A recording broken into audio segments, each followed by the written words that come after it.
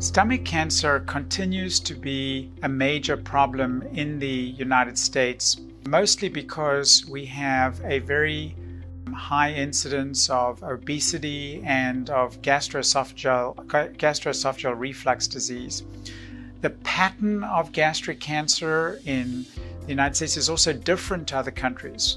So, for example, in Japan or China, where stomach cancer is one of the most common cancers, it's mostly found in the end of the stomach, which makes it easier to treat in terms of surgery and chemotherapy. In the United States, we tend to see stomach cancers that are more at the beginning of the stomach, where the esophagus meets the stomach, and that may well be related to a very, very high incidence of gastroesophageal reflux disease because of the number of people that are taking antacids, proton pump inhibitors for the treatment of acid reflux.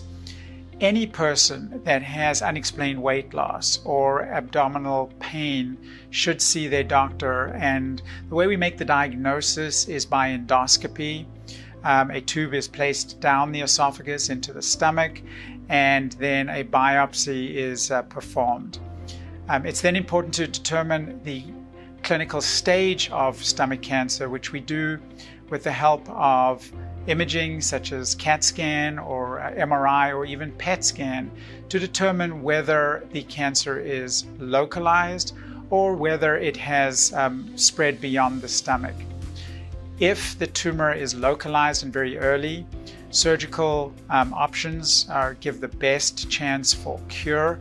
Surgery and gastrectomy can be performed using minimally invasive approaches such as laparoscopic or robotic techniques with a very good recovery. If the tumor is more advanced, then chemotherapy is often given to shrink the tumor down to then enable the surgeon to do an operation that has a greater chance of achieving negative margins. And there are randomized trials now that have shown that giving chemotherapy before surgery in stomach cancer has a survival advantage.